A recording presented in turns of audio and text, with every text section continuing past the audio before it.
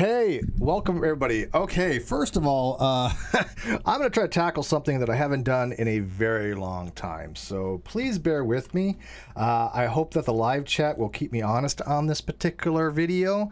If they see any mistakes, as usual, point them out. I will try to fix them in real time.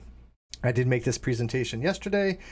I think I got it mostly correct. We'll see as the presentation goes on, but we're going to kind of do a basic intro to integrals, which are antiderivatives. We're going to be doing what's called indefinite integrals as opposed to definite integrals. And I'm going to do a little bit of review from some of the other videos that I've done on some of the differential calculus that we've done and how to do differentials and things like that, or basically derivatives.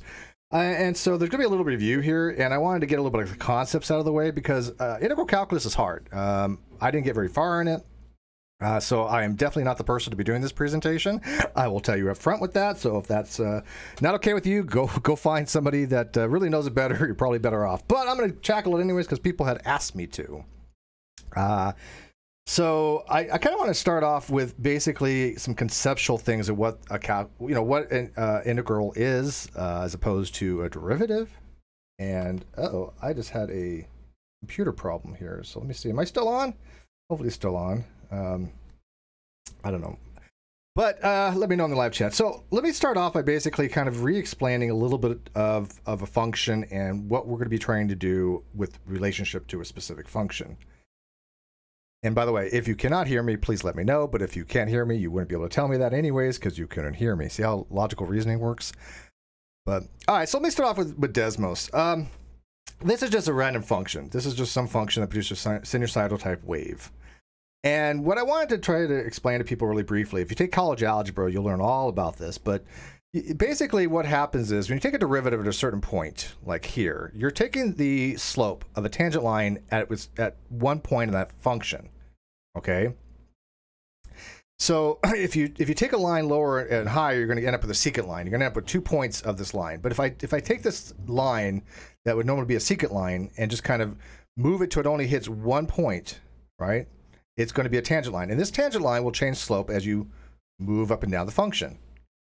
So you have a relative minima here called an extrema, and you have a relative maximum here, and you can tell on both relative maximum and minimum, the slope of the line is going to be 0. These are called critical points. And then right here you have a type of a critical point called an inflection point that changes the concavity of the function, right? You hear it. See, this is concave up going up here, this is concave down. So at this point, you have what's called an inflection point. The way you determine these is a first derivative test, which basically tells you if you're going to be, if your function is going to be extrema, and then you take the second derivative, and if the second derivative happens to have a change in sign, like this, if you take the second derivative of this function here, whatever that might be, you would find that right here has a change of sign on the second derivative, meaning that it went from concave up to concave down. And you can tell that the slope right here is actually at its highest, right? The slope right here is at the greatest on this particular function. And you can actually see this more with something a little bit simpler that I just kind of made up with. Let's just say I have a little basic parabola, right? Everybody's taken parabolics and quadratics by now, probably. So if you have a function like here, I have a parabola with just a shift on the y-axis, right? X squared minus 1. And so I'm just shifting this down to -1 here.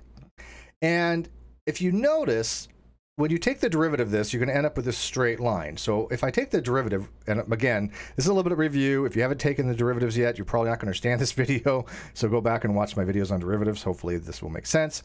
But the derivative is the time rate of change with respect to a position on the function. So at this particular point, right, where my vertex is, right, where the parabola actually intercepts the y-axis, my slope is going to be 0. Actually, no, the slope's not going to be 0. That's not correct, actually. I mean, see, I made my first mistake. But it's going to be intersecting 0. That's what it is. Because the slope is going to be basically... Well, actually, no, the slope is going to be 0, 0. Yeah, it has to be. This isn't the slope of this function. The slope of 0, 0, 0 is the slope of this. This would make sense. So the slope at -1 here, right, is going to be a straight line that goes across here because that is the point where the parabola changes from going from the left side here, approaching, to the right side and going back up, right? So this intersection at the 0 which is going to be at 0, 0, 0 here on the first derivative. This is the first derivative of this parabola, is going to be 0 with respect to this function here, the x squared. So what we're going to be kind of doing is working with integrals, or called antiderivatives. And what they are, again, I'm not going to get into the what's called can't think. I'm not going to get into proper and improper integrals. Okay, that deals with if you have an infinite maximum and you're trying to find something that has a boundary condition that's going towards infinity. We're not going to really get into that much. We're going to be talking about indefinite and not definite, though. Definite integrals we will eventually get into. I'll try to do a video on that. But a definite integral, just briefly, would be something along the lines of this equation here, right? And by the way, this is the same equation for indefinite. It's just that you have boundary conditions, where here it would be -1 and 1, for example, and that'd be like this shaded region right there, right? So if I wanted to find the definite integral with the area underneath that curve bounded by these conditions, right? Bounded by the x squared minus 1 and the x axis here, right? And by the way, this inequality here, right? This relationship here, if I didn't have the equal sign, I like Desmos here. What it does is it does this. It actually shows you by a broken line that is not the boundary condition, right? But to find the actual area underneath the curve, you want the actual boundary condition. So this would be a definite integral from -1 to 1. Again, that gets in the second theorem of calculus and some other stuff, which is going to be outside the scope of this particular video. Is going to be intro, but I just want to show people that the difference between a definite and indefinite integral. Well, the indefinite integral is going to be basically is that when you have a function like this particular function here, okay, see this function here, this 1/3 x cubed minus x plus some constant, right? Doesn't matter what the constant is. When you take a derivative of that, you're going to end up with x squared minus 1, if you remember, right? Because the derivative of a constant is 0. Derivative of negative x is going to be just 1, right? And the derivative of 1/3 x cubed, when you use the power rule, bring the 3 down to here, the exponent down to the coefficient. 3/3 is 1. And you subtract 1 from the coefficient, which is 2, would be 2. So you end up with x squared minus 1, right? So this right here, this function, actually, here we go. This function is the derivative of this function, right? So this would be the antiderivative, right? If this is the derivative of this one has to be the derivative or antiderivative of this one. So the derivative of the x squared minus 1 you could do again, right? Which would be right here, and you end up with 2x, right? And by the way, Desmos doesn't do the calculations for you, but just to show you that it is would be the second derivative with respect to this one, or the first derivative with respect to this one. It's going to be 2x, right? And we're not going to get into that one yet. And the reason I wanted to point that out is merely because it's important to understand when you have integrations, you're doing a family of integrations. You're doing a whole collection of them. Because when you take a derivative of this particular formula here, or this particular function here, right, you lose what c is, right? C could be anything. C could be 1, 2, 5, 10. It doesn't matter, right? Whatever you take the derivative of this function here, you're going to get x squared minus 1, regardless of what the constant is, right? It doesn't matter. So if I take the antiderivative of this, I'm going to get a whole family of possibilities, because the constant could be anything. So the way I figured in Desmos to show how that would work is just basically do this. If I get the derivative, which is going to be x squared plus, if I take the derivative x squared plus c, right, I just end up with x squared. No matter what c is, let me move this. All it does is shift the function up and down, right? That's all it does. Right, so all c does, right, if I have x squared plus c, is just change the vertex of where it is on the y-axis, right? Everything else stays the same, right? If you notice right here between -1 and 1, right, and if you bound the boundary condition of the x-axis, so this part of the curve underneath the x-axis, you'll notice that will be the same if I go a little bit higher, if I just put the vertex at 0, right? This area here, only here you're moving it up to -1, 1, and here 1, 1. But the area is going to be the same if you just have this as a boundary condition, right? So the parabola is exactly the same. All you're doing is just finding a family of basically antiderivatives that will be possibly the case for this derivative. So if I took x squared plus c, right, and I take a derivative of that, I'm always going to end up at 2x, right? So if I take the integral of 2x, I'll get x squared, but I don't know what the original constant was, right? So we call that the constant of integration. Okay, so that's going to be very important that whenever you do an integration, or I'm going to say almost always do you put the constant of integration as. Eventually you always will. At the very end of everything, you're always going to have a constant of integration if you do an integral. But during integration, a lot of people skip it, and a lot of people will just do this. For example, if you have two integrals on the left-hand side and the right-hand side of an equation, and you take the integral on both sides, you're going to be left with a constant 1 on the left-hand side and a constant 2 on the right-hand side, or vice versa, or however you want to index them is irrelevant. But constant plus a constant is a constant, right? So it doesn't matter if you add the constant in while you're doing these problems. They don't really care that much. Technically, it is the case. But the reality is you really just want to put the constant in at the very end, right? Because, again, you don't know what the original function was to get the derivative that you got from it, right? So if I take the derivative of x squared plus c, we all know that's going to be 2x. But now if I want to take the antiderivative from 2x, okay, sure, it's going to be x squared. You're going to have to trust me on that right now, but we'll get into that. But we don't know what the constant of integration was. We don't know what the constant was originally. So we just have to, like, is literally an infinite number of c's it could be, right? I mean, infinite number. So that's kind of what I wanted to at least get out of the way at the beginning here, because I think that kind of helps to understand why we have a constant integration and what we're going to be doing as far as indefinite integrals, as opposed to definite integrals, where we have a range, a boundary that we're looking for an area underneath the curve. Here we're just looking for a family of solutions, right? So, all right, let me take a quick pause on that. Any got questions on that in the live chat? I see a lot of people out there. I'm surprised. Again, this is nothing that I have done in a very long time, so I do need my coffee.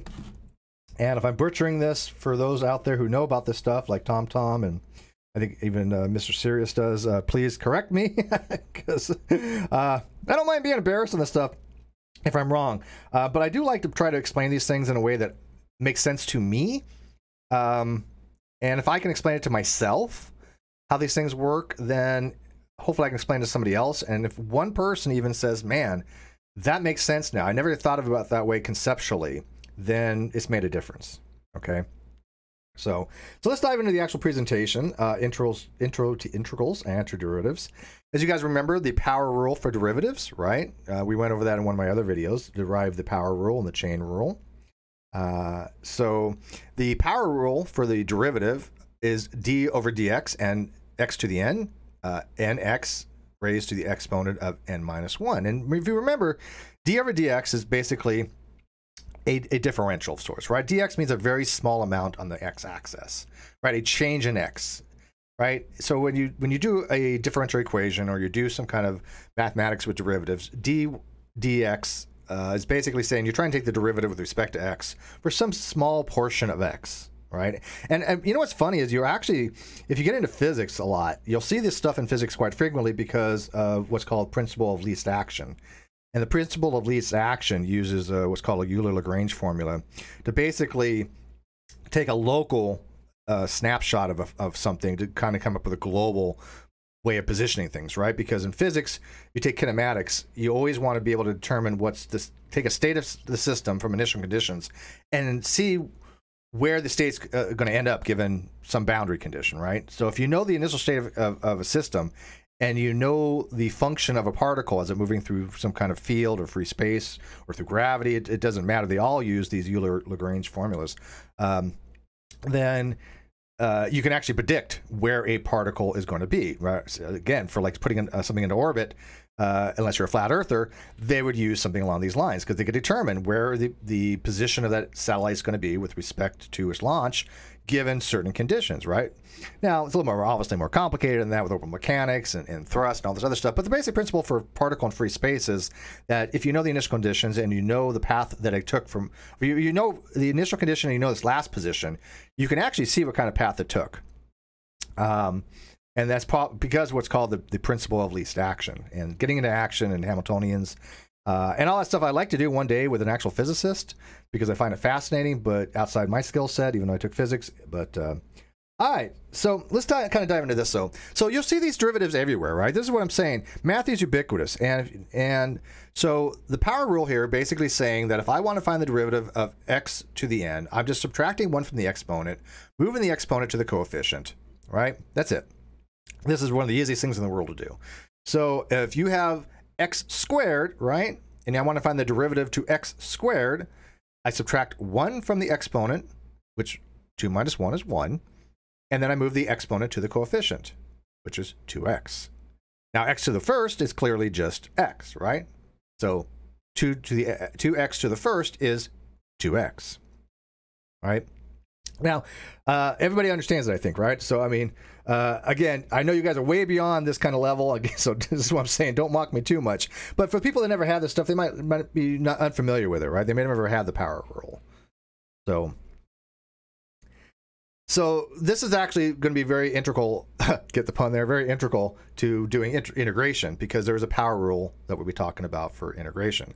So again, for example, d dx x cubed means to find the derivative or the time rate of change of a tangent line at that point for any point on this point. At least here it's any point on the function x cubed, right? There are ways of finding tangent points at each individual points. Matter of fact, if you watch my last video, I kind of explained that. Find the slope of a tangent line given a function at a given position. That is actually taking the derivative at a specific point on that function. So here, the example of the derivative of x cubed.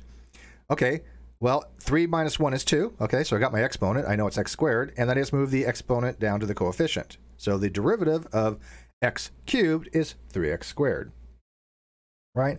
All right, so this is, like I said, a little bit of a review here. Also, there's different types of notation you can use for doing a derivative. There's the dot notation. This is Newtonian notation. You can use the Leibniz. No, this is actually, excuse me, this is the oh, this isn't Leibniz. This is Leibniz notation. This is Newtonian, this is Leibniz, and this is Lagrange. That's what it is. So if I remember correctly, I'm pretty sure that this is Newtonian, this is Lagrange notation with the f prime, and then Newtonian is d over dx. So Newtonian is actually the easiest, I think, to use when doing integrals. You'll see Lagrange like this, and occasionally when you're doing physics, you'll probably see the dot notation. So this would be the derivative of x, the first derivative. If you had 2 dots, it's the second derivative. If you have 2 primes, it's the second derivative. And for the Newtonian, it would be d squared dx squared, right? So, and then obviously for third derivatives, etc. So these are different types of notations. And I got to tell you, when I took calc, I really wish I would have understood that there was different notations, because I learned, first graphical calculus, which is like Desmos, right? We did a lot with graphical calculus. And it's basically this kind of notation, Newtonian notation. And trying to look at something from a different notation like f prime or f dot, and you're not familiar with the notation, it's very confusing, right? So I kind of wish that somebody explained to me there's a lot of different ways of saying the same thing.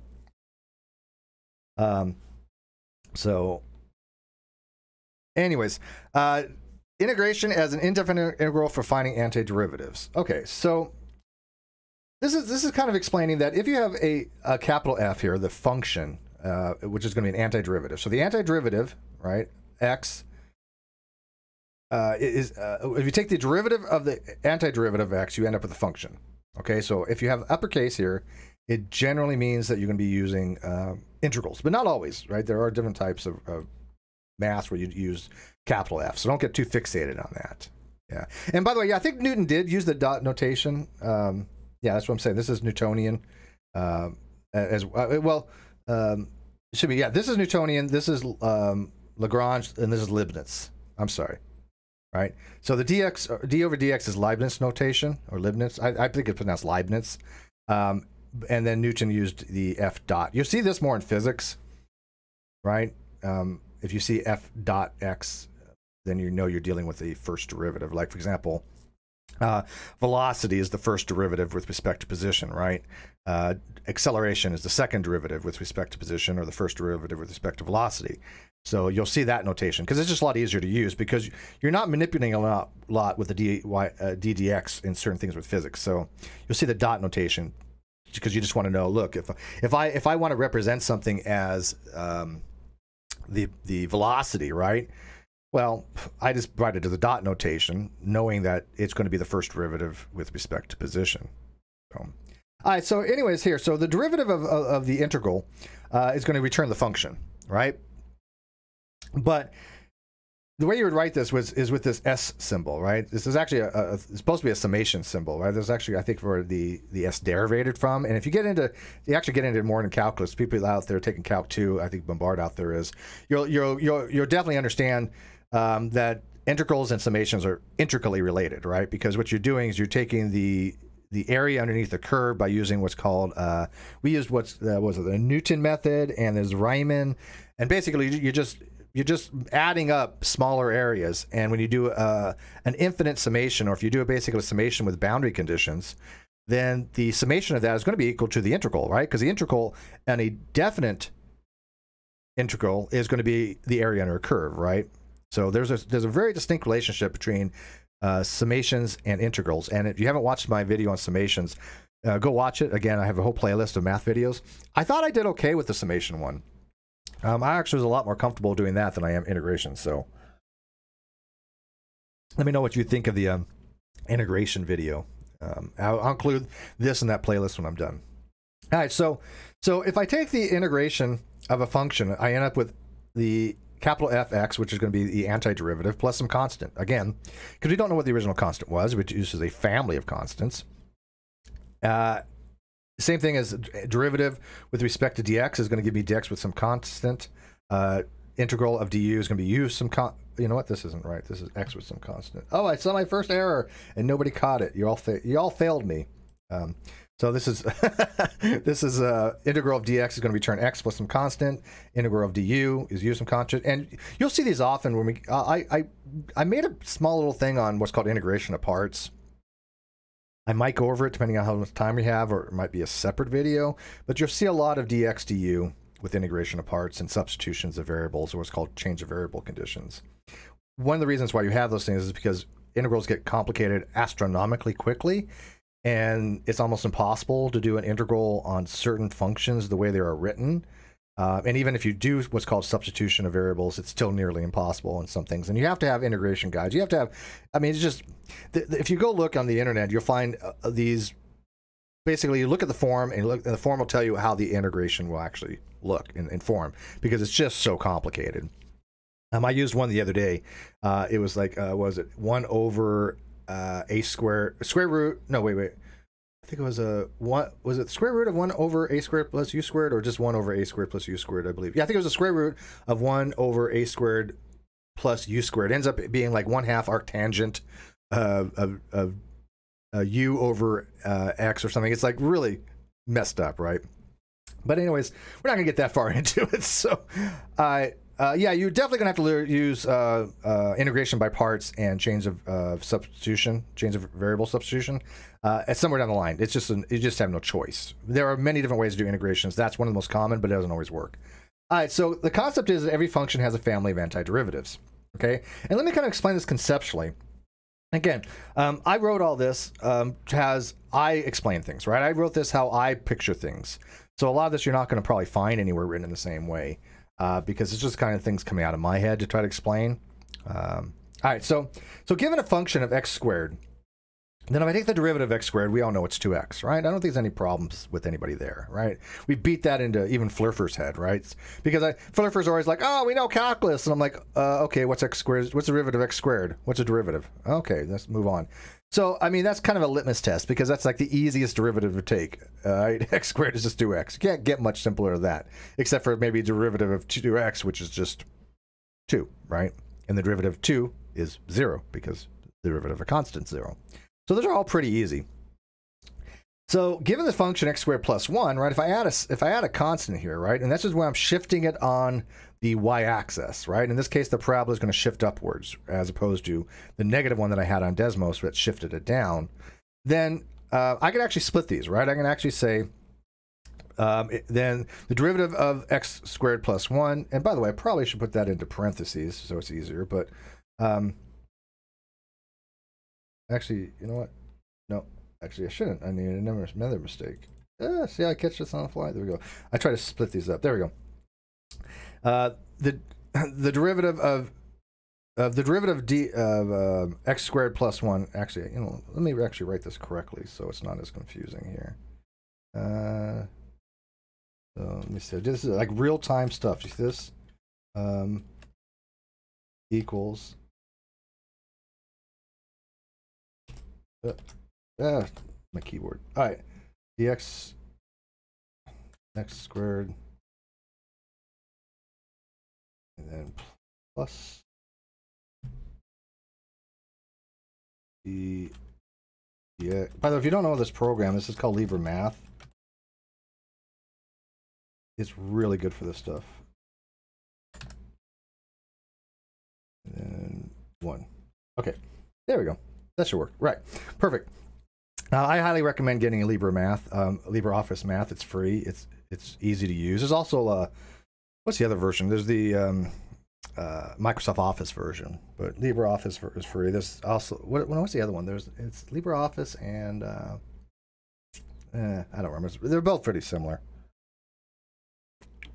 All right. So what I just did here was the derivative of x squared plus 1. And yes, if you really want to be like independent here, I'm going to put this the way it should be. That way there's no confusing.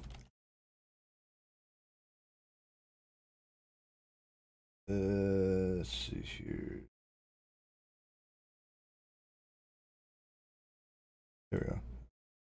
This would be the quantity. That right? So let me add this. There we go. This is how you know you're taking the derivative of this whole function here, right? So let me do this real quick. See that? Now I know I'm taking the derivative of that whole function. So the derivative of this whole function I can split into parts, right? This is called the a rule of sums, right? So we've run over this before. So I can split this as the derivative of x squared plus the derivative of 1, which is going to give me 2x plus the derivative of a constant 0. Open Office. Thank you, Lex. Open Office. I couldn't think of the name. Damn it. Yeah, it bugs me. You know, it's like right on the top of tip of my tongue, too. And I have used Open Office. I do have it. And I find very insignificant differences between the two. If you can use one, you pretty much figure out the other one. And yes, I use Wolfram Alpha as well. But I use Wolfram Alpha to basically check my work. I've checked all this, I think. Except for that little boo-boo right there, but I've checked most of it to make sure that I do get the right solutions. So Wolfram Alpha is very good for that. All right, so anyways, given that I have x squared plus 1, then I'm going to end up with 2x for the derivative, right? Because the derivative of a constant is 0, so I end up with 2x plus 0. And if I had 2, right, the same thing, right? Derivative of I have to make the same error here.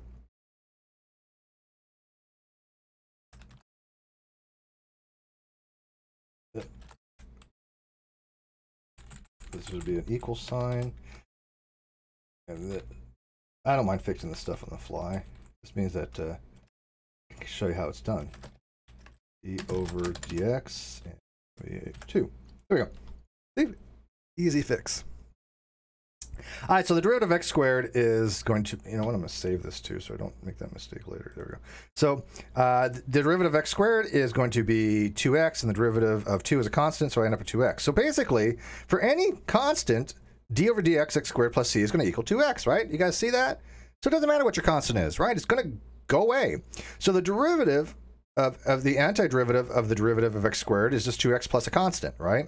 Because the antiderivative of derivative cancel each other out, right?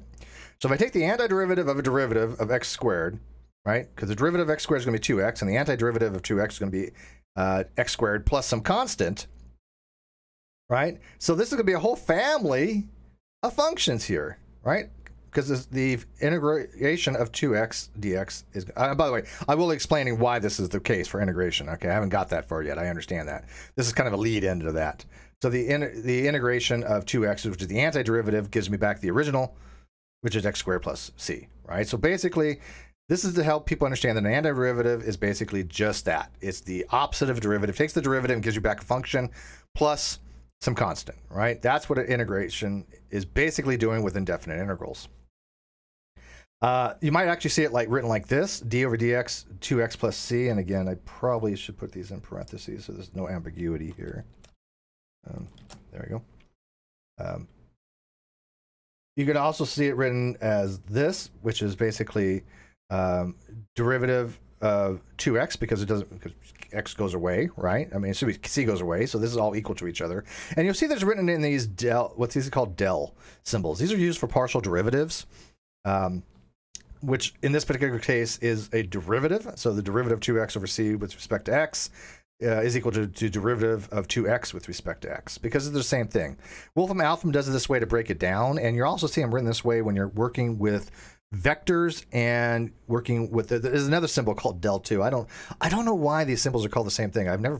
Anybody knows why? But the upside down triangle is called a del, and if I remember correctly, these little symbols are called dels or d, if I'm not mistaken. I probably should have looked into that. I just call them partial derivative symbols, but I think they're still called dels. But if you have the upside down triangle as a del, that actually is 3 partial derivatives with respect to x and y z axis, right? So if you have a particle in free space and that particle's changing position with respect to x but not to y, or changing position with respect to y but not to z, right? Then you can hold 2 variables constant and do a derivation of the third. You would use partial derivatives for that. Yeah, there are multiple variables. So when you have multiple variables like x, y, and z, right? We actually had to do this, in nuke school, and explaining, okay, given certain conditions, I'm holding these conditions constant, but I want to derivate this third position. What actually do you do? How do you do that with respect to only one variable, right? If I'm moving along the x-axis, but I'm not changing y or z, I don't need to do a differentiation with respects to those variables. So these are for multivariable calculus. Again, it gets really complicated really quick using del. You kind of see them in Maxwell's equations, and you'll see them in using what's called the principle of least action, because you're dealing with vector spaces, you're dealing with tensor mathematics, you're dealing with 6 degrees of freedom, which would be left, right, up, down, and then x-axis, I guess, right? You use one symbol, the del symbol, to kind of represent all those different degrees of freedom and all those different variables that are in your system. And then it gets even more complicated when you add another variable like time, right? So you end up with 4 variables, because now you have your partial derivative with respect to z, x, y, and then you also got your time, which is your independent variable. Which, by the way, there's a flat earther out there that doesn't understand what an independent variable is. Go explain to him that time is almost always, not always, but almost always an independent variable in physics. Your dependent variable is what you put into the system, your independent is what's not, and time is going to be your independent variable, because that's what you're trying to figure out when you're trying to find a path in free space, even with like the path integral formula, or whatever you're using for your mathematics to derive where position of a particle is going to be. You have to put in the information which is usually your velocity, right? Most of the times in physics, you have your mass and you have your velocity, or actually technically you use your position. And then you derivate with respect to that, right? So even with something along the lines like force equals mass times acceleration, which is a vector quantity, dealing with the acceleration of multiple different positions, because you're dealing again with forces on the x, y, and z axis, then time is going to be your independent variable on that. All right, but anyways, we're sidetracked on that, but that's okay. That's what we do. I want people to be exposed to this stuff, right? Because there's a brilliancy. Is that even a word? Brilliancy? I think so. Of the way these things have a conciliation to each other, right? They all have a consilience, right?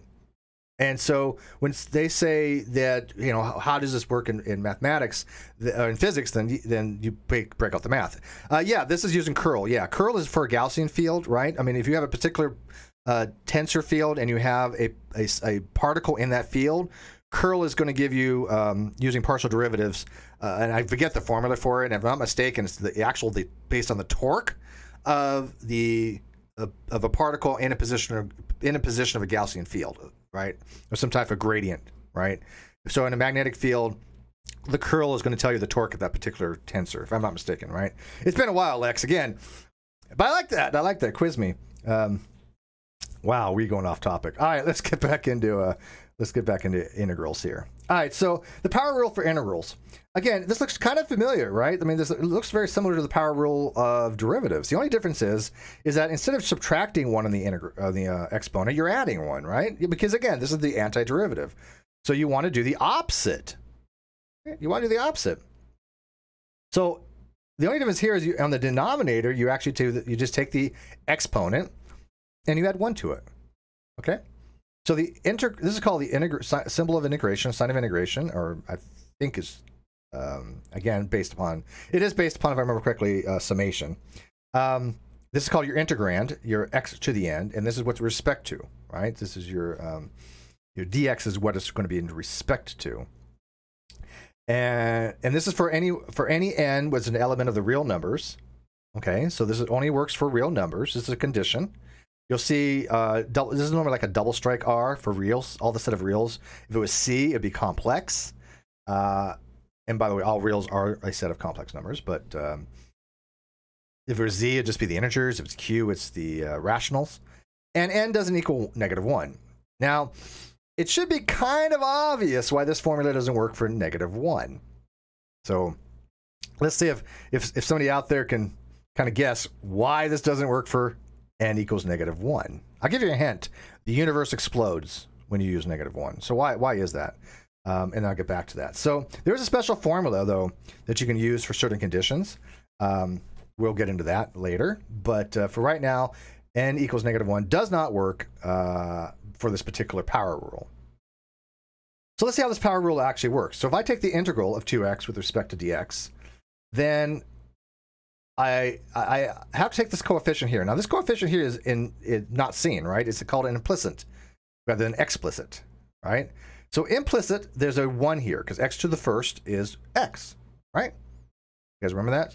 So if I take 1 plus 1 equals 2, and then I have to put it as a coefficient in the denominator. Now, I write things like this. You could write it as x squared over 2, right? You could, right? I write it this way, right? And this is basically 1/2 x squared rather than x squared over 2. When you do Taylor series, you'll generally write them out as x squared over 2, factorial in the Taylor series, but still. But I generally put the coefficient very explicitly. Okay, yeah, division by 0, exactly. Division by 0, if you have n equals -1, you get division by 0 because -1 plus 1 is 0, and the universe explodes. We don't want that. All right, so I write it like this. And by the way, even if this was an improper fraction, right? Even if there's something like 5 over 2. This is one thing that bugs me in math. I remember growing up, and maybe you guys remember, they always told you never to have improper fractions, right? They wanted you to have mixed fractions, right? So if you had something like 3 over 2, you would write it as 1 and 1/2, right? So they didn't want you to have improper fractions. Why? Stop doing that, teachers. There's nothing wrong with improper fractions, right? There's nothing wrong with them. Leave them alone. They didn't do anything to you. So if you have 5 over 2 or whatever it is, that's perfectly fine. Don't worry about it. But this is how I particularly write it. And you'll see this a lot, like, for example, like 1/2 mv squared, right? Which is the formula for kinetic energy, right? You don't see it generally written that often as mv squared over 2, which is perfectly fine, right? Same thing. But everybody knows that to physics, kinetic energy is 1/2 mv squared, right? Or if you kind of go into what's called Lagrange, actually, the symbol is T. Don't ask me why. For $1 million, I still could this day never tell you why. The Lagrange formula is what is it? T minus U, right? Right? T minus U for kinetic energy minus potential energy. I don't know why. Weird. But that is the case. T is actually your kinetic energy, and U is your potential energy. But all right. So anyway, so this is going to be 1/2 x squared plus c, right? I forgot the 1/2 here. I don't know why I put this. Let's see here. Yeah, wait. What did you hear?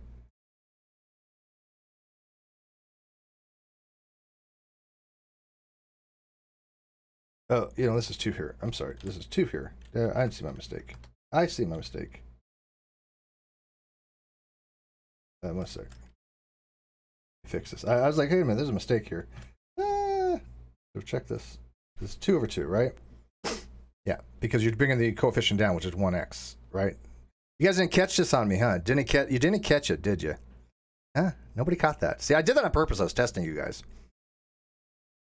All right. So this is actually 2 over 2 x squared, and 2 over 2 is equal to 1, which is just x squared plus c, right? Did you guys see that? Because if I take the coefficient, which is 1, I add 1 to it, and I get... is that right?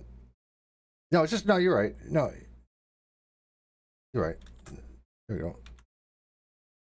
Yeah, because if I bring this down, it's going to be 2... no, wait.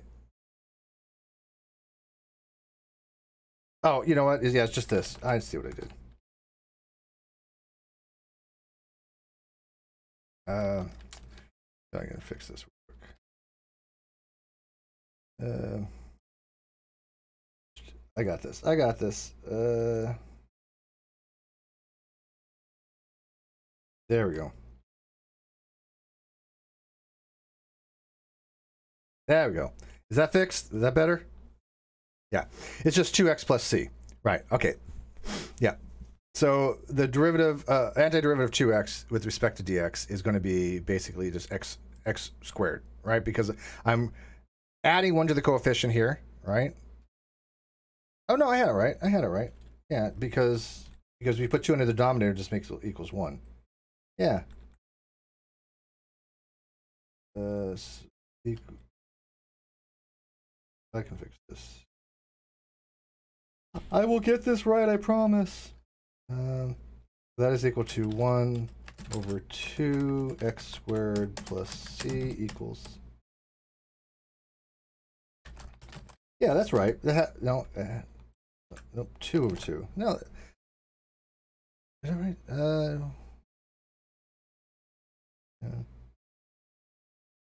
Where am I making a mistake here, guys? 2, so 2 in the denominator. Is that right? 2. Bring that down 2x. No, it's got to be 2 over 2 because it's got to go to way to 1. There we go. Yeah. Yeah. That has to be the case, right? Yeah, yeah. Because my 2 is in the numerator here, right? So 2x, and then you bring the exponent down to the denominator, right? We're 2. So I have 2 over 2 x squared. 2 over 2 is 1. So I have 1 x squared. So x squared plus c. There you go. Yay. See, even though you do these things a million times, you still, like, easy to get confused, right? All right. Yeah, you just pull the 2 out. It's easier to see. You're right. You're right. That's another way to do that. You can pull the 2 out. This 2 right here, there's a rule you can pull the 2 because it's a coefficient across the integral, right? And just take the integration of x, which would be x squared, and then put the 2 back. Or excuse me, no, wait. How would you do that?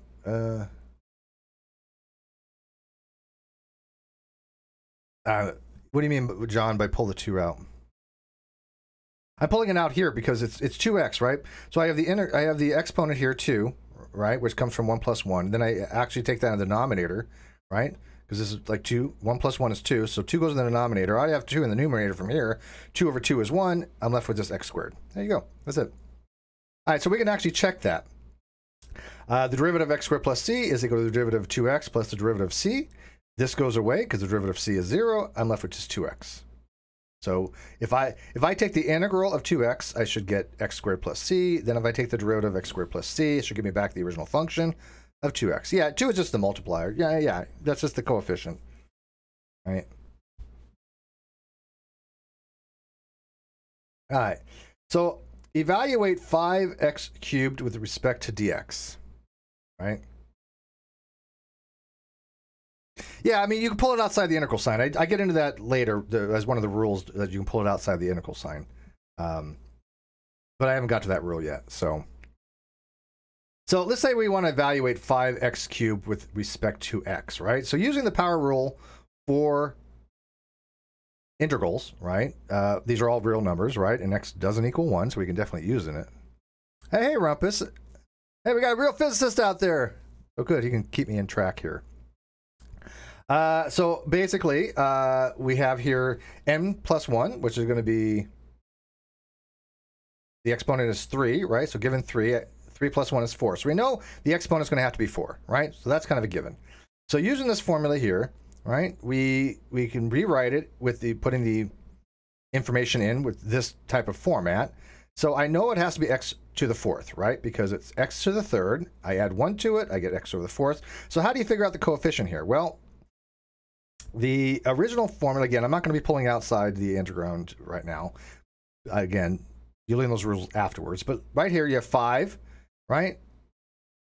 And 5 divided by the exponent in the numerator is 4. So I end up with 5 over 4 x to the 4th plus c. Now, again, as Rumpus and everybody points out, yes, you can pull the 5 out and put it across the integral sign here and then bring it back in, right? But there's just no reason to right here to try to explain to people. Axes. Now, Rumpus is making fun of my speech impediment. Yeah, the axis.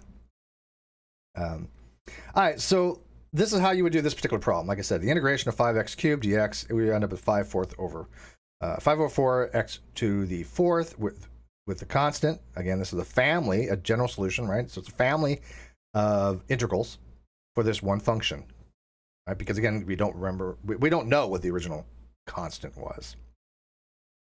All right, so let's get into some of these rules and some of these things that you're probably eventually going to have to learn. This is called the sum rule of integrals.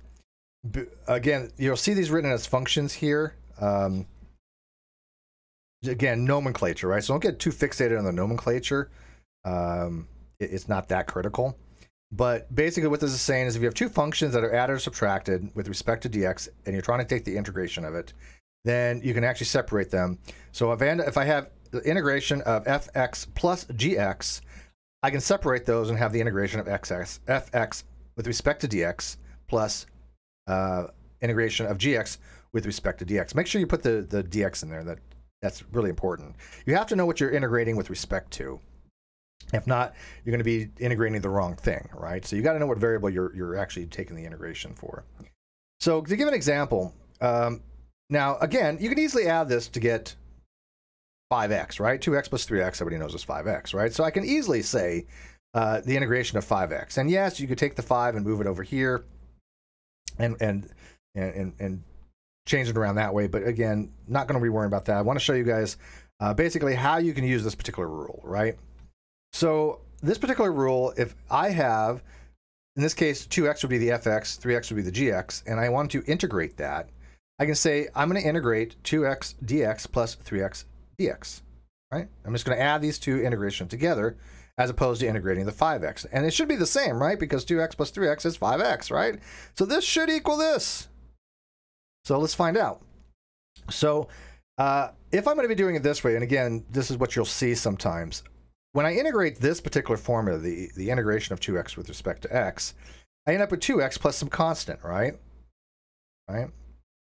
Because whenever you integrate, you end up with a constant. Now, eventually you stop putting these in, and you basically just do it mentally, and then you add a c at the end. That's how I do it.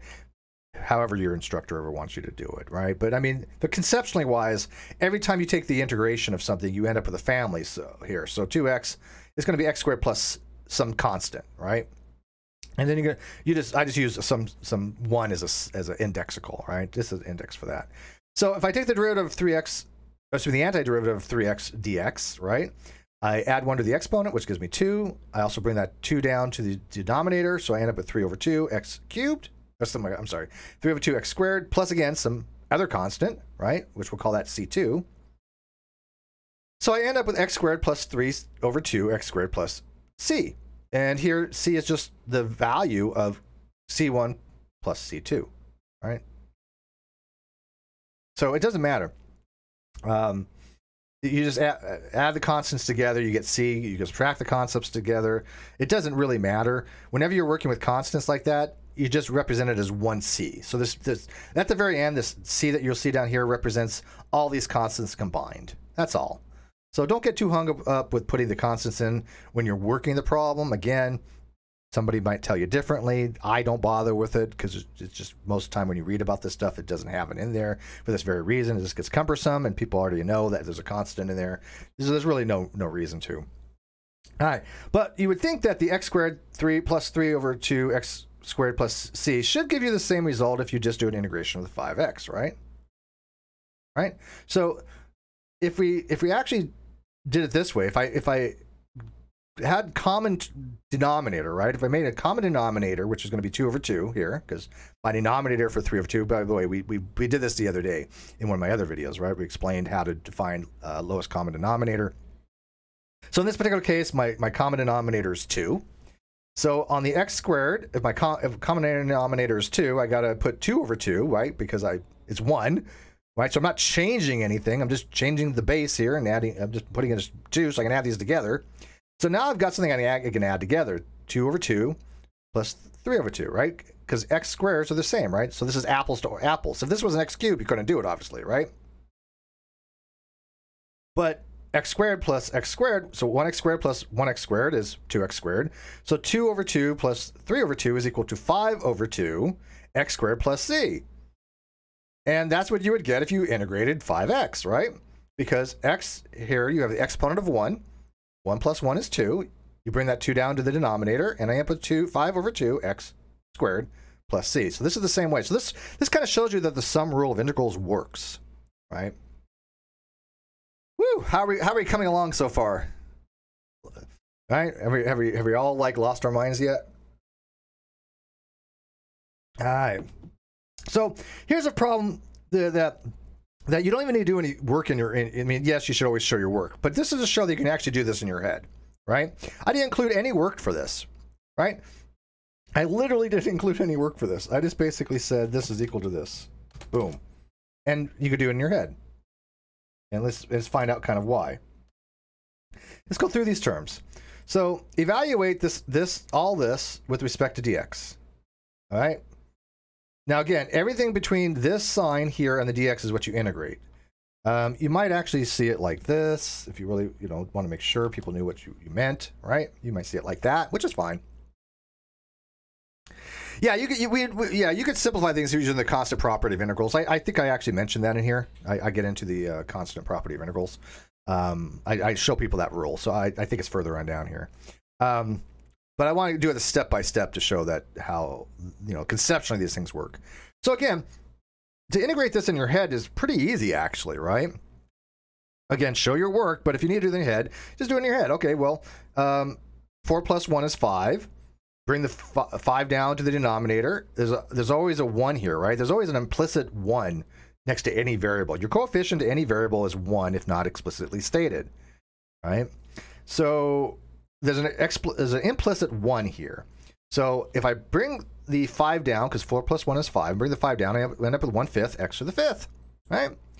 Same, let's go to the next one, x third. Well, 3 plus 1 is 4. Bring the 4 down to the denominator, I end up with 1/4 x to the 4th. Okay, now again, I'm just doing this in my head because I know the sum rule of integrals, right? I know that the integral from plus over pluses, this doesn't work for multiplication, by the way. Totally different way to do multiplication. We'll get in that next video, or the one after, I don't know, but don't do this for multiplication. This is only for addition and subtraction. Make that very clear. So minus x squared would be, minus x squared would be basically 2 plus 1 is 3. Bring the 3 down the coefficient, 1/3 x to the 3rd. Don't forget this is a negative. 2x, right? X to the 1st, so you have 1 plus 1 equals 2. Bring that down here. 2 over 2 is 1. So I'm just left with x squared. And this was kind of interesting. 3 integration is going to be 3 minus 3x. Can you guys see how that got that, though? Because there's no x variable here, right? But the derivative of 3x is just 3. So the antiderivative of 3 has to be 3x, right? So there actually is an x here that you can have, but it's x to the 0, right? So if I wrote 3x to the 0, it's the same thing. Because x to the 0 is equal to 1. And 3 times 1 is 3. Interesting, right? Again, concepts. This is the thing about math. You learn things precept by precept, right? You learn things by bit. And so every time you learn a new course, it generally brings something from another course that you took, right? Like when I took college algebra, and we learned about first derivative tests, and we learned about doing concavities and inflection points and relative maxima and minimum, all this other stuff. That draws into learning stuff in calculus, right? Just do a Fourier transformation. Yeah. I would love to do a video on Fourier transformation one day, although I barely understand them. The only thing I know about Fourier transformations, if I recall, is that when you're trying to take something from the frequency domain to the time domain and use a winding frequency, right? So you have your frequency, then you plot it on a circular graph, a 2-pi circular graph, and you want to match your winding frequency to your actual frequency, so you can draw out the component parts of your wave, right? So if a wave is a summation of multiple different waveforms, like let's say you take two tones and you put them together, like 440 hertz and 480 hertz, they're going to blend together to form a new frequency. A Fourier transformation allows you to put them around a winding frequency to determine what two summations will give you the formula for that original functions that you have going into making the mixed one, right? So converting the frequency domain to the time domain. Did I explain that right, John Park? Because you're trying to quiz me here, and I'm doing integrals, but what do I know, right? Yeah, what do I know? Did I explain that halfway properly? Because Fourier transformations are nuts, because the formula for it is crazy. I mean, sure, you can derive the formula and explain the formula. It uses an exponentiation, but yeah, that's some complicated stuff. But yeah, let me know how I did on it. Again, I just do intro stuff, right? I'm not deep into this stuff. I haven't taken calculus in 20 years, 30 years. I don't know, but yeah, whatever. But I am curious if I explained that properly, John. All right. So, anyways, this right here is basically the evaluations of this, right? There you go. And you did it in your head, right? And then you go, oh, integrals are easy because I can do this in my head. This is probably 0.0001% of what you learn in calculus. I mean, this is like calculus gets so hard so quickly. It's okay. So, anyways, but at least you get the gist of it, right? So, all right. So it's important to know what you're integrating with respect to. Again, I want to talk about the concepts. So given that you have an integration 2x with respect to d, right? And you remember that x, this is why this works, right? X to the n over x to the n is simply x with the exponents minus each other, right? So if you have like x to the third minus x to the n is just basically 3 minus 2 or x to the first, right? These are rules of exponents. So in this case, n minus n is 0. So x to the 0 is equal to 1, right? In a nutshell, this is the easiest way to think about it, right? So there are some exceptions to this. Somebody will eventually ask, well, what about if x is 0? Look, x to the x 0 to the 0th power. Look, it's undefined. Okay, this doesn't work for that particular thing. Yes, 0. I think 0 raised to the 0th power. Some mathematicians, from what I understand, will make that equal to 1.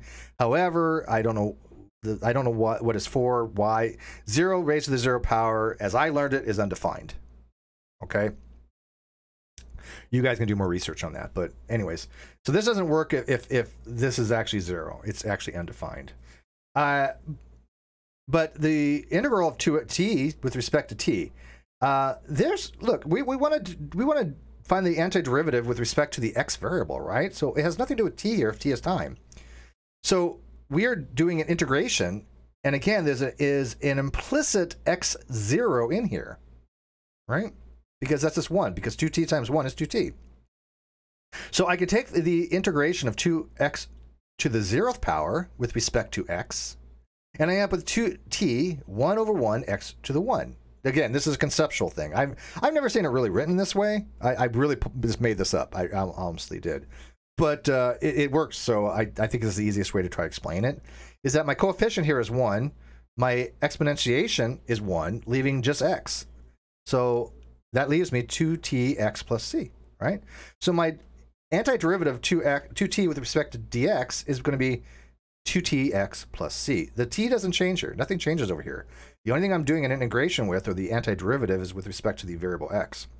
L'Hopital's rule, that you can use for integration when you have, let's say you have some limit of your function going to 0 in the denominator.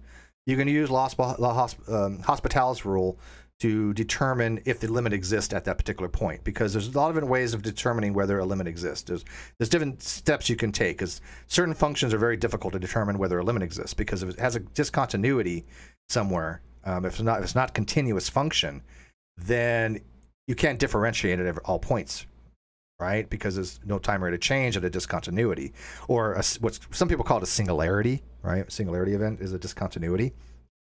So yes, L'Hospital rule can be used to try to find the limit of a function when you have things like 0 in the denominator. Like if you have like approaching from like one direction of x plus 1, where you have it approaching -1. Well, obviously the limit there for -1 plus 1 is going to be equals 0, which you can't do, right? So you can't have the 0 in there. So there's different ways of doing that, from approaching from the left, approaching from the right, using Hospital's rule, which I barely remember, but sure. I'm pretty sure. Did I do a video on limits already? I think I already did, didn't I? I'm pretty sure that I did one on limits just before I did one on summations. Yeah, when the values are undefined, right? But you're going to be undefined when you have a discontinuity, right? So if you have a function that has some discontinuity in it, that has a place where there's a break in the function, or it's 0, then that's the only time that the Hospital's rule will work. All right, so let's get some practice here. But again, what do I know, right? I'm just some guy off the internet that people think that I just do, young Earth creationist videos and stuff, anti-young Earth creation videos. I did actually take some science and math at one time, believe it or not. I don't get a chance to talk about this stuff often. That's why I guess I do these math videos. One, it's good practice for me. And two, I think if I can explain it after, 30 years after being out of nuke school and college. Because, by the way, yes, I took many years of college. I just didn't finish, but I have enough credits for a bachelor's. I just didn't finish, which is fine. People can condemn me for that. But I did take physics. I did take math. I did take calculus. I did take a lot of this stuff. I took, as a matter of fact, college algebra from Texas A&M Extension College. So, whatever. Do you do the limit definition of the derivative? Yes, we actually had to derive from first principles, right? So the limit definition of a derivative is derived from first principles. Yes, we actually had to do that, John. And actually, I think I did a video on that, if I'm not mistaken. Kino, I did not. Thank you. Did you see my comment thanking you? I did. Sorry, I did not, but thank you, Kino. Love you. Hope all is well with you. Another mathematician friend, Josh, is out there. Sorry you're late. It's okay. Rewind from the beginning when you can and watch from the beginning. Let me know what you think. He always critiques my math videos. And I appreciate that, Josh, because he is an actual mathematician. I am not. I'm just somebody who tries to explain things, because, again, the reasons I do this is I think that if I can understand it, anybody can, right? Well, okay, there's certain people out there that probably can't. But you know what? Like Flurfers. And maybe a few other people, choice people. But we're not going to get into that. So, yeah, Josh, let me know what you think of this video. If you start from the beginning after all this is done, I appreciate it. But, all right, let's kind of move on here. So, practice. Given the derivative. Now, this is actually the derivative, right? So the derivative of x, 2x2 plus 4x minus 9, find f of x. Find the original function. So if I know the derivative, to find the original function, or at least the family of functions, I need to take the antiderivative, right? And by the way, it was Josh's idea, thank you, Josh, to start off with indefinite integrals, right? To explain them as antiderivatives. So hopefully this will, I hope that he's actually approving of this, because, again, it was his idea to start with indefinite integrals. Makes perfect sense to me as antiderivatives before you're getting into definite integrals and a proper integral versus improper integral, and then, fundamental theorems of calculus. So, yes, please leave a comment in the video section once this is over, what you think, Josh. And if you notice any mistakes. And if you're mean to me, I'm going to block you. Just kidding. All right, no, please critique away. This is, like I said, integrals are my bane, so this is probably not my favorite video to do. I was much more comfortable doing limits and summations and some other stuff, derivatives, right? Integration is much more difficult. All right, so anyways, so I want to find the original function. So the integral of the derivative of x with respect to dx is what I'm looking for here. So again, my integral with everything in here between the integral symbol with respect to dx, I could break them up individually, right? Using this sum of integration, right? So I will say that the integration of 2x squared dx plus some constant the integration with 4x dx is some constant, and the integration 9 dx plus some constant, right? Actually, there's no what this is, -9. Fix that. All right. So what am I just doing here? I'm just breaking these apart, right? Again, not if there's multiplication signs here. Don't do that, or division, especially if it's in the denominator. Once you start doing integrations where you have things in the denominator and radicals, it's a whole game changer. I mean, it's just a lot more complicated. That's where you start getting into integration by parts and variable substitution, and having to really kind of look at integration charts to determine how to actually do the integration, right? I did study, I did take Riemann definitions of integrals, and also Newton's method by determining, by taking slices, right, for the area. But again, that was a very long time ago in Mutable Destiny. But I do vaguely remember the Riemann definitions of integrals, but I don't have it memorized. But I think it was at the time when we were doing Newton's method.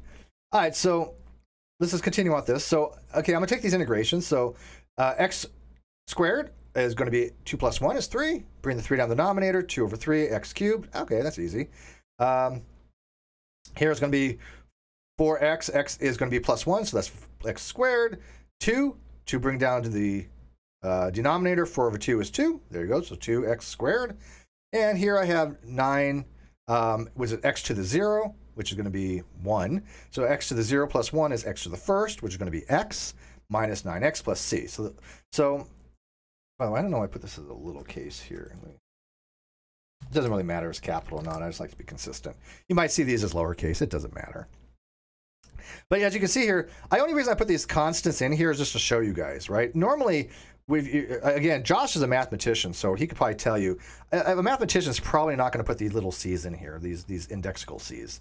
It's just a waste of time. They automatically know that in the intermediate stages, there's going to be constants, and at the very end, you're going to have a c. So you can actually probably get away just fine with not putting these c's in there. I've seen it most of the time. It doesn't have the c's, right? So when I've looked into integrations, it'll have it like this without the c's, even though you know there's a constant of integration, right? I'm not going to get into the integrations of trig functions. I mean, maybe I will eventually. Like I remember the basics, like cosine and negative sine, and negative sines, cosine, and whatever. I would have to do some serious review of trig substitutions.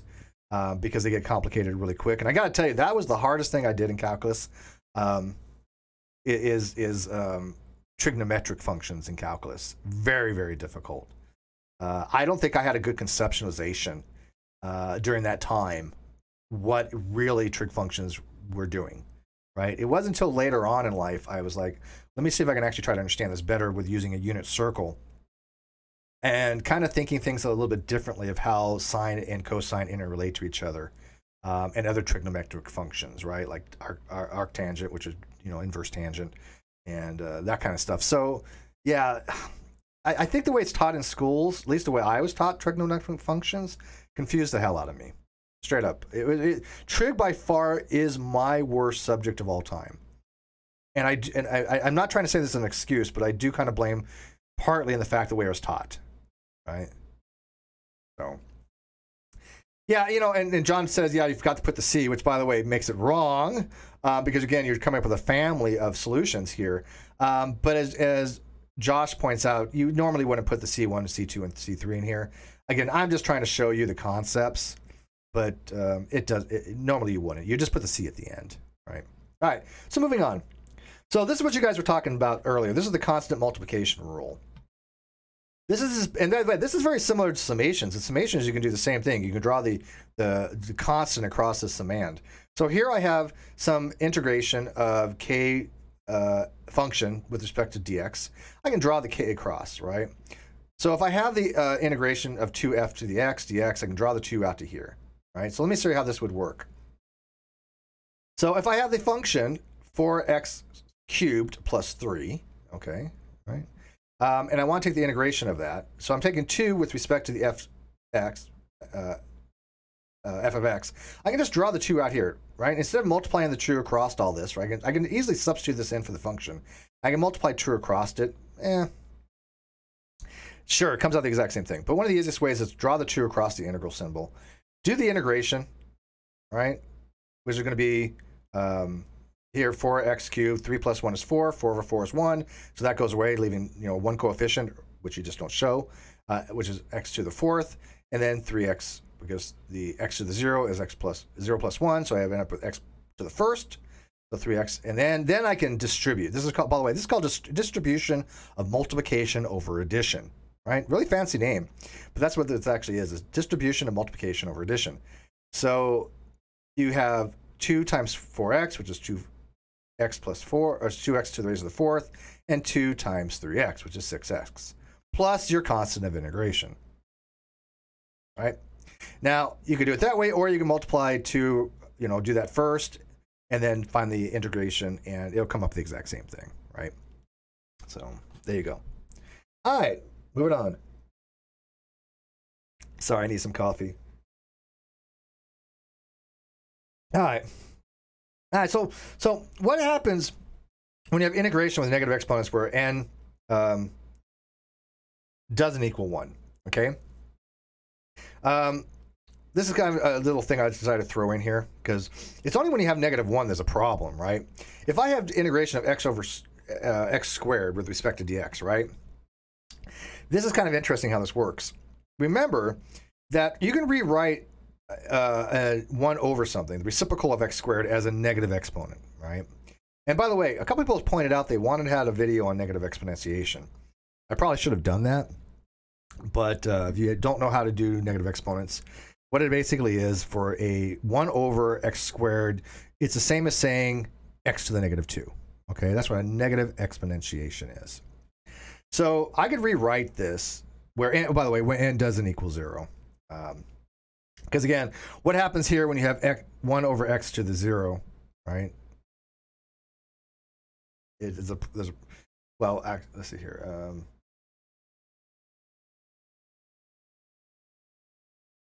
Yeah, just because it just makes it 1 over 1. There you go. So n over 1 to the n, I can just rewrite that as the integration of x to the negative 2, right? So the reciprocal of reciprocal of x squared, 1 over x squared, I can rewrite as the integration of x raised to the negative 2 with respect to dx. All right. So let's use the power rule. So if I have the integration of x negative 2, and I want to use the power rule for integrals, I subtract, I add 1 to the exponent, right? I add 1, which makes 2 minus 1 plus 1 is negative 1, right? Because I'm adding a positive to a negative. And then I'm bringing the exponent down to the denominator. And there's already a implicit 1 here. There's already an implicit 1 coefficient. So I end up with 1 over negative 1. Right? And 1 over negative 1 is just negative 1. So I end up with x to the negative 1, which is a reciprocal, right? That means the x is in the denominator, with a coefficient of negative 1. So the integration of 1 over x squared with respect to dx is actually negative 1 over x plus c. Pretty cool, right? Pretty cool, right? Is that cool? So you end up with a negation, a negative sign. You still have a reciprocal. You still have a 1 over x plus some constant. Now, this doesn't work with negative 1, okay? And we're not going to get too much into this. This is kind of where my presentation is going to end here. I want to keep it under 90 minutes if I can. But the power rule for negative 1 is this. The integration of x to the negative 1 is the integration of 1 over x with respect to dx is actually equal to the natural log of the absolute value of x plus c. Now you're going to be like, wow, wait, where the heck did they get that from? Yeah, it's crazy. But it's actually not. Matter of fact, there's a lot. You'll definitely realize what it is when you start taking physics. Like I took nuclear physics, so we use a lot of natural logarithm stuff. Believe it or not, energy decay rate, radiological decay rates, and things dealing with energy and things dealing with natural functions, E, come up ubiquitously in physics. I mean, it's just prevalent everywhere. It's ridiculous. And so what's happening is this. Let me see if I can switch this over real quick. Let me bring up my Desmos real quick. So what's happening is actually this. Let me get rid of all this. So this is the ln x function. Okay, this is the function for ln x, your natural logarithm, right? And if you notice, if I take the absolute value of x, right? If I take the absolute value here, where it approaches from the left and approaches from the right, I get an asymptotic behavior here at 0, right? It means it just goes on to infinity, which means that 0 here is undefined, right? Just like we would expect. If we have 0 in the denominator, right? If I have, when n equals -1, I have -1 plus 1 equals 0 when I use a power rule, that makes it undefined. Well, what happens when I have asymptotic behavior going on the y-axis here? I get undefined, right? So this is why, for that particular function, it is undefined, right? So this is why for 1 over x, you have an undefined value when you're trying to integrate it, right? Now, a couple of interesting things is that if you actually look at the e function, right? You might see, by the way, if you see something like exp, something that means e raised to that power, right? You'll see it written out exp, but that just means e is raised to some power. So exp, you know, and then some function means e is raised to that function, right? You'll see a lot of mathematics exp, but this, if you notice, this is just the mirror of this, right? So you might think to yourself, oh look, the natural logarithm ln is the reciprocal function of e, and you would be right. The fact that if I take the natural logarithm. Oh, by the way, Desmos hates this. I don't know why, but check this out. Desmos loses his mind when you try to do this, but it is correct. I noticed this the other day.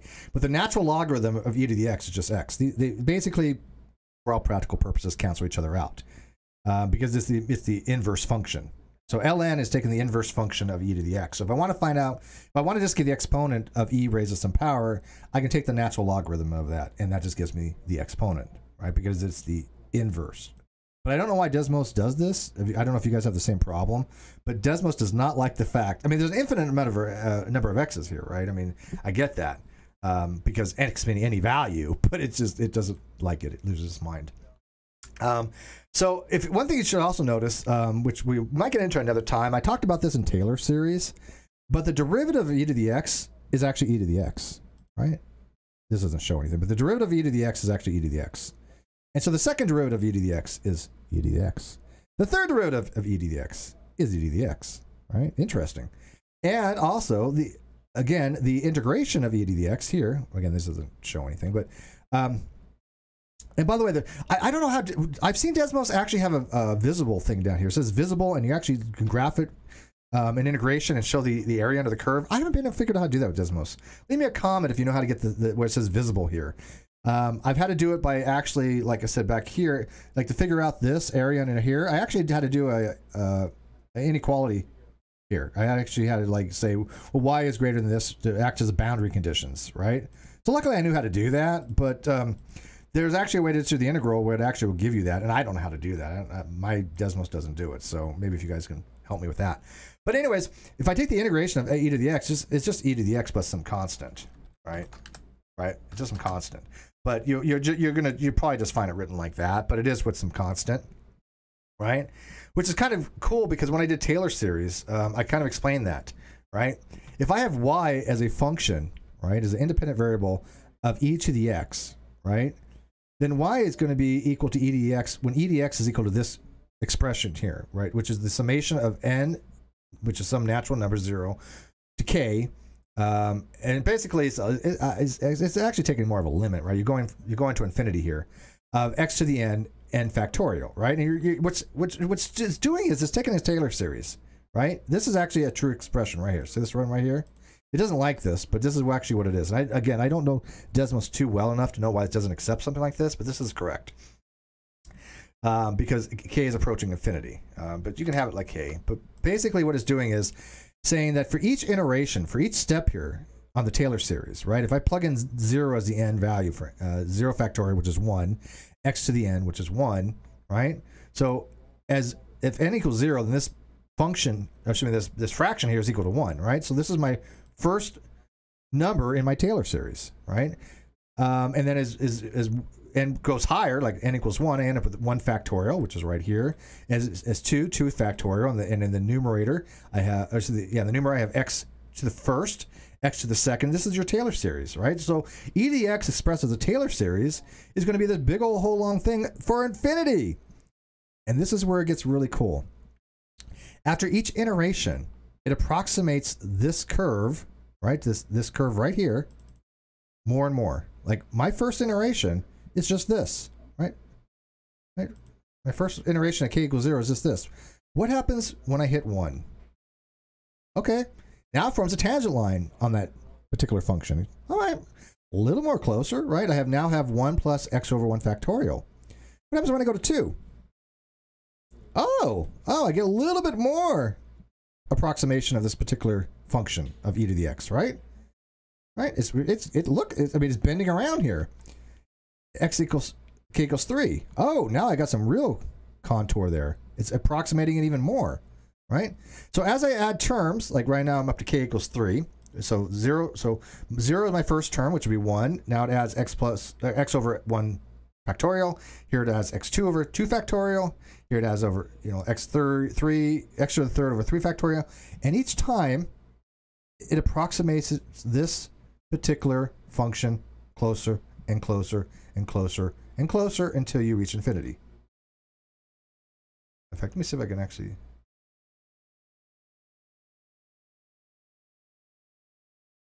Let me see if I can actually see this stepwise. Is it animation?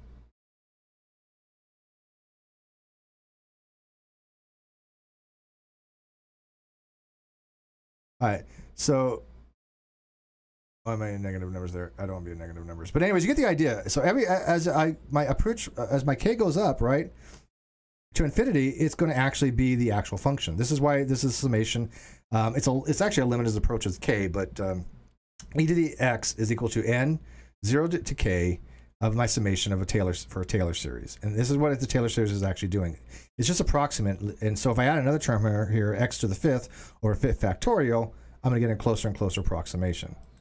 So anyways, that's why we use summations. That's why we use integrals to find areas of a curve. This is why we use approximations. This is how math kind of blends all together, right? Because this Taylor series here looks really complicated, but all it is approximating the value of e raised to the x. And if x equals, some value, x equals 1, then you get e, right? Right? If x equals 1 here, right, the Taylor series remains the same, but the values are going to be closer and closer to 2.6 whatever. Because each time you add a new value to it, you're going to be closer to the original function of this, right? So as my slider changes,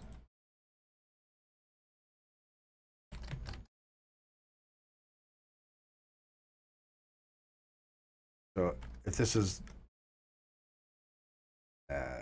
yeah, it doesn't like that. I gotta add the slider. But anyways, you get the idea. So let me get rid of these because it's going nuts. My Desmos does this, and I don't know why. I have no idea. Yeah. Anyways, you get the idea of how to do an approximation. That's exactly what's going on when you're doing a Taylor series. So I kind of want to explain to you guys real quick that only because it's intricately related to this power rule here, right? A long way to get back to the beginning is that this power rule here is because you have a discontinuity at -1, right? So you can see that visually when you're looking at the logarithmic function, the natural log of x. So absolute values means it comes in from both sides. You can actually see that as it approaches from the left, it has an asymptotic behavior to infinity at y equals 0. And then as it approaches from the right, same thing. So there's a discontinuity there because you have no limit, right? The limit doesn't exist at 0 because 0 is undefined. And matter of fact, it's actually by definitions, if you are undefined, if you have division by 0, it is, if I'm not mistaken, it's actually a definition. By definition, you cannot have a limit there, right? Anyways, guys, that basically is it in a nutshell for introduction to integrations and definite integrals as antiderivatives. If you guys want to see something else when it comes to derivatives, let me know. Leave me a comment in the comment section. If you want me to tackle definite integrals, that's fine. It involves a little bit more dealing with fundamental theorems of calculus, which is fine. I think that wouldn't be too hard for people to do. I'm not going to get into the trig functions of integrations or derivatives because, yeah, not going to happen. At least not for a while. I'd have to remember that stuff myself. But I hope you guys learned something on this. If you've never been exposed to this before, if this is all second nature to you, hopefully I got it right. Again, this is probably not a topic that I'm super comfortable with integrations. But I think I try to explain in a way that, look, this is how I understand these concepts, and hopefully other people will as well. And that there's a majestic beauty of mathematics that just relates a lot of things together. Like exactly like my presentation I did in Cal 2 Taylor series. It just shows how awesome it is when you just have a mathematical formula that starts approximating stuff more and more and more until you get to the original function. This is why we have summations. And the same thing here is that you'll be using summations to add areas underneath a curve to find the integral or the area under the curve between 2 points, 2 boundary conditions, or whatever boundary conditions there are, and find the area inside under the other curve, right? To get a definite integral. And so we use that a lot in physics. We had, like, for example, people may ask, where does this come into practical things? When you learn about nuclear reactors, you have something called the Carnot efficiency, and you're learning about different processes that go on with expansion of steam, enthalpy, and entropy, and there's a diagram that's being formed, and based on your efficiency, how much energy you're going to get out of the system, or how much, more specifically, how much work is being done by that system. And if you ever look at a Carnot cycle, the actual work of that system is actually equal to the area underneath the curve on the bottom of the Carnot cycle, right? So there's a direct relationship between mathematics and physics. Very direct relationship, right? I could try doing. See, I never studied triple integrals. I'll be honest with you. I do know what they are. Triple integrals are just basically when you have three vector quantities, right? If you have three things you're looking at as far as something in three-dimensional space, right? Then you would have 3 vectors, three integrals, because you're integrating with respect to each one. So I could probably figure it out, but there's so many different rules for triple integrals. I don't know them, to be honest with you.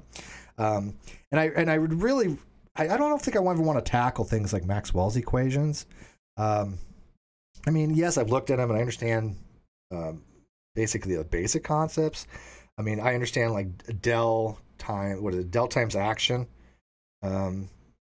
is one of the very simple things for the principle of least action. But yeah, I don't think I'd be very good at doing triple integrals. I mean, that's a little bit out of my ballpark. But anyways, guys, leave me comments what you think. I do appreciate you watching. I know these math videos don't get a lot of attention, and I'm cool with that. I don't do these things for, views. In fact, I don't even have my channel for views, contrary to what people believe. I do this stuff because I enjoy it. I like talking about these topics, and if people want to watch, that's great. If they want to become Patreons, I appreciate that immensely. I really do. That's what I survive on, is my Patreon. And members, right? If you have that join button. But if you want to become a patron, leave it in, become a patron in the video description. I'm going to be doing more of these types of things. But if you like the content and you think that it is providing educational content and that we have the discussions you want to have, then think about becoming a patron and send it to friends to at least subscribe to the channel. Because, again, I want people to view this not because it's for views. I want people to view this because it has decent content and maybe somebody might get something out of it. Because I love when somebody writes me and goes, man, I never thought about that way before. When I took this in college, they didn't explain it this way. They didn't make it so you can conceptually understand these things. And they're right, because a lot of times they don't, right? They just don't. So anyways, guys, thanks for watching. Like I said, I appreciate if you become a patron. I appreciate if you hit the join button, become a member. And if you don't, that's absolutely fine. I appreciate you just watching, but try to send this out to people. Again, I like people watching the more of the math stuff than anything, even my shows, only because I think that there's much to be gotten from learning a little bit of math, right? Because I think it makes people a little bit more understanding of reality and how there's some overlying concepts that relate physics and maths, right? So, yeah, I mean, I did matrix not too long ago, John. And one of the questions Cheshire asked was a great question, is like, when would you use matrix, right? For doing linear transformations and change of coordinate systems, right? And you're doing transforms.